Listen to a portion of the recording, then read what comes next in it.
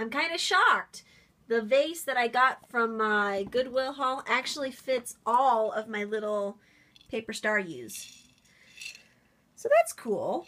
I might just keep it like that. If you guys can see the vases here, discount this one. This is what Foxy gave me. This is my star paper collection. I have folded all of these by hand, and yes, that jar is practically full. I folded all of these by hand.